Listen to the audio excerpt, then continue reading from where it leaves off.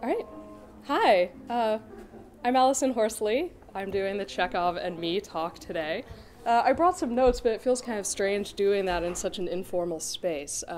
Anyway, so I'm a dramaturg and I'm a translator, and what I do is literal translation, even though there's kind of no way to really define that.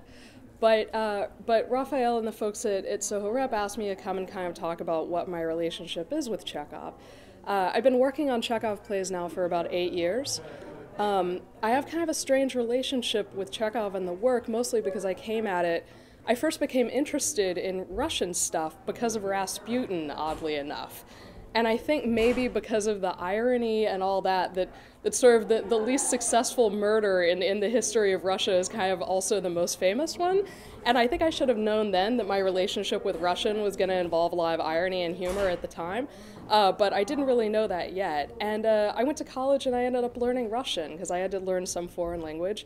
And I was fascinated by it. And I thought it was incredibly difficult and fascinating and scientific and mathematical and profoundly frustrating in like the best possible way. So I kind of held on to Russian in this way that I just refused to let go of.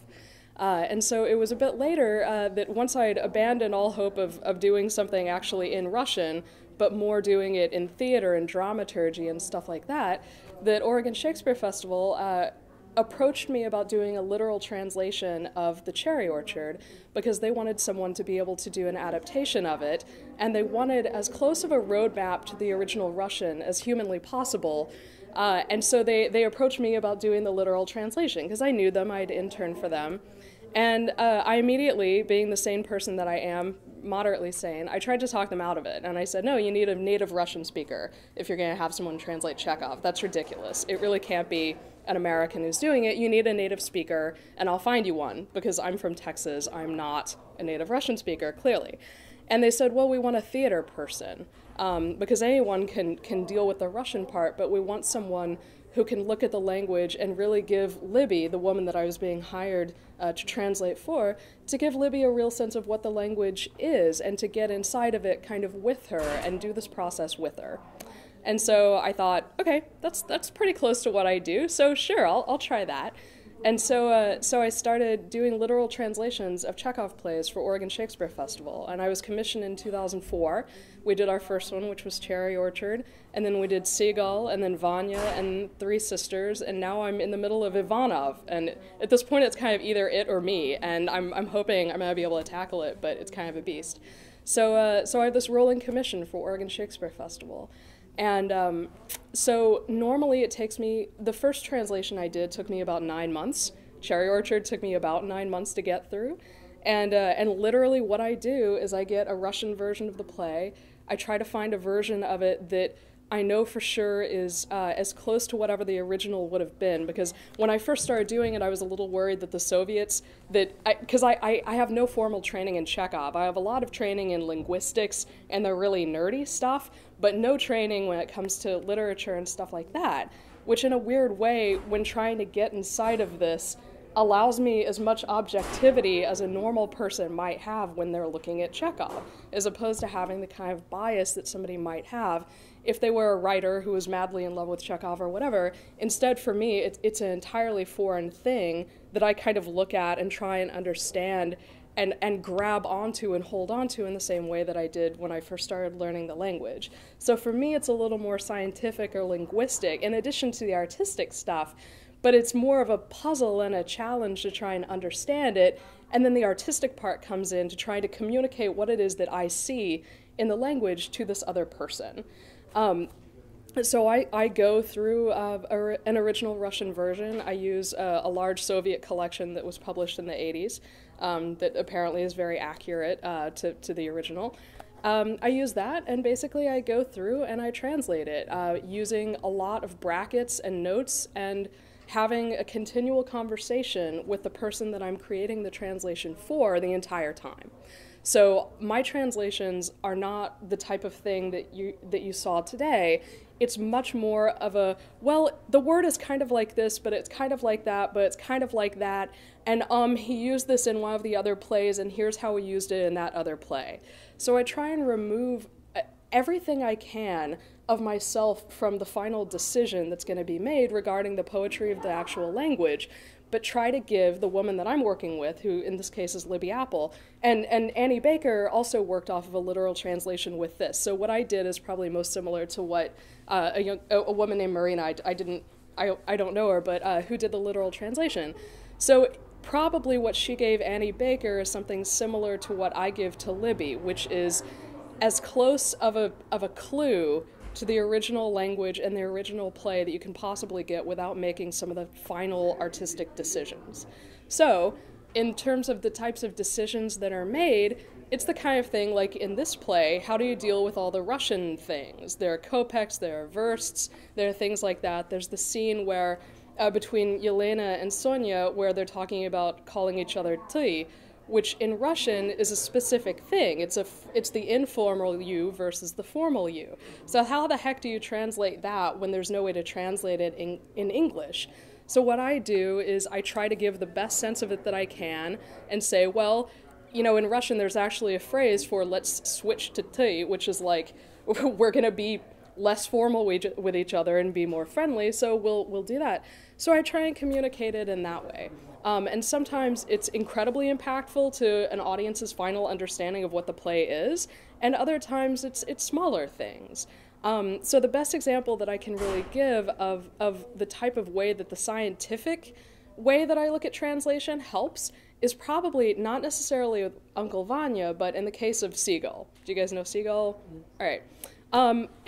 At the end of Seagull, so there are two words for to shoot oneself that are used in Seagull. There's the imperfective and the perfective. Russian has imperfective verbs, which are things in process that aren't necessarily completed, and there are things which are perfective, which are completed verbs. It's the difference between, I was reading Moby Dick, like I was reading it at one point, I didn't necessarily finish it, versus I read Moby Dick, right? Cover to cover, it was awesome. In Russian, that phenomenon happens often with a prefix that comes before a verb. So in the middle of Seagull, for example, Arkadina, the mother, says, and here I'm leaving, I still don't know why Konstantin shot himself.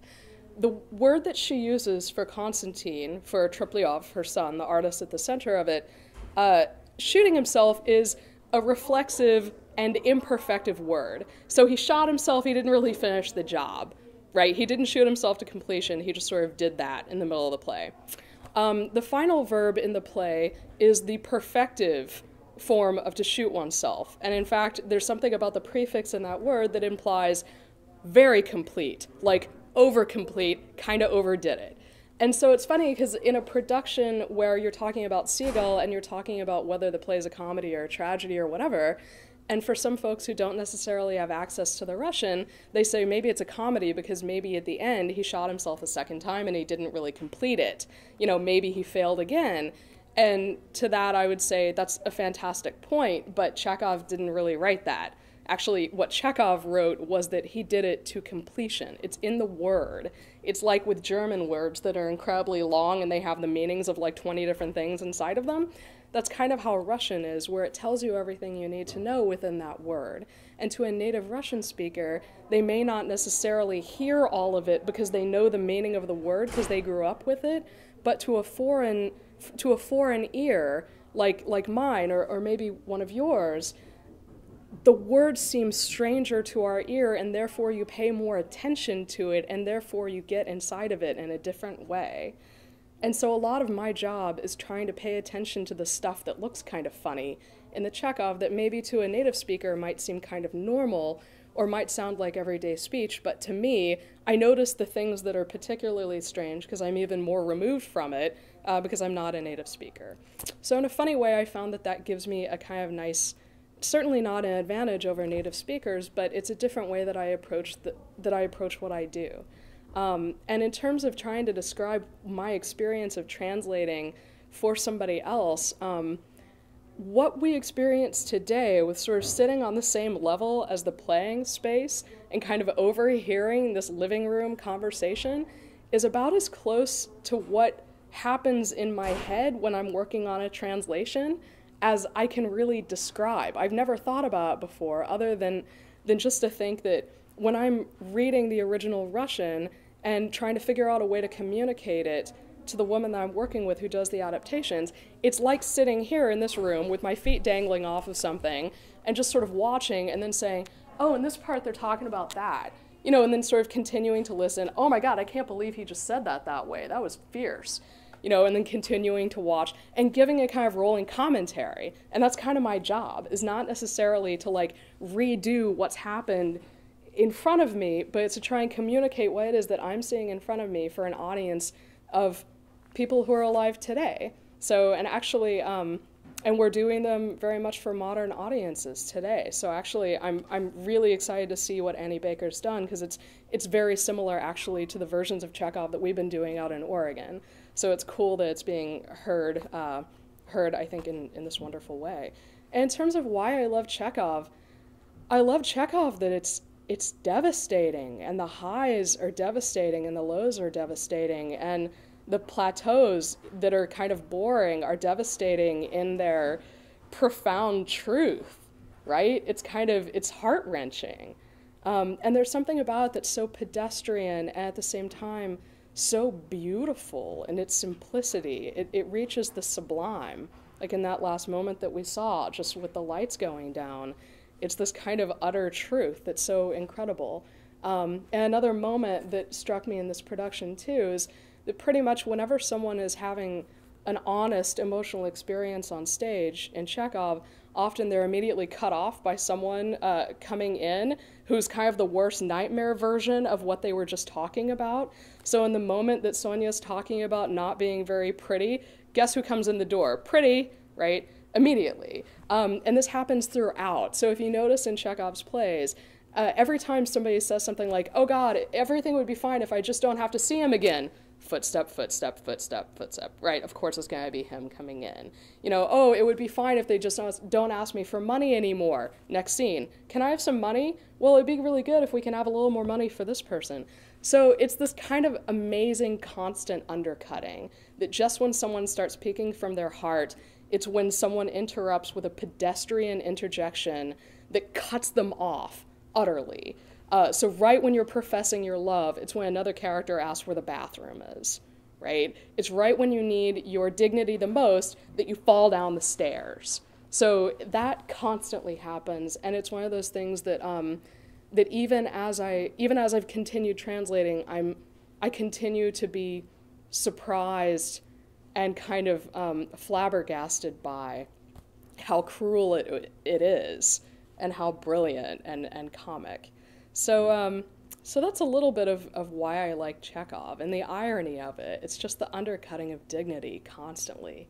And you see it so much more in the Russian, and there are so many translations where we don't get to see it as much. And in this one, you see it. You see the humor, and you see the devastation, and the fierceness of language combined with the pedestrian kind of boring blah of everyday life. And then all of a sudden, you know, that's horrible. And it cuts you out of it. And that's I think that's what I love about Chekhov, and that's why I keep kind of holding on to it. So that's a little bit of a spiel about what I do, and I don't know, my thing with Chekhov and me, I don't know. Mm-hmm. So thank you for coming.